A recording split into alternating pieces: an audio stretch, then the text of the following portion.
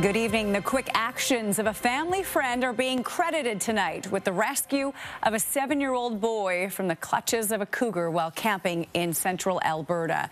CTV's Alison MacKinnon sat down with a woman who says she just didn't hesitate to help.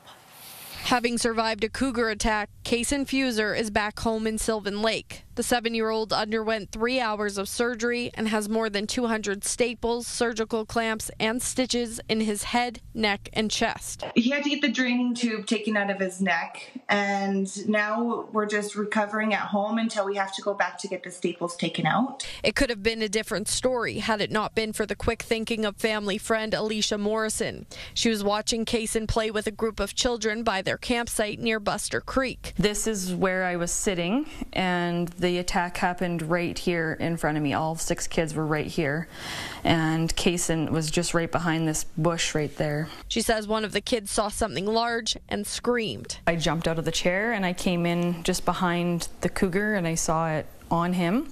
It had his head in its mouth, and it was like a split second. I just grabbed a rock and just hit the cougar in the head somehow and didn't hit Alison, thank God, and it dropped him. Alison's mom says the boy didn't know what grabbed him. Remember the big white paw, hey?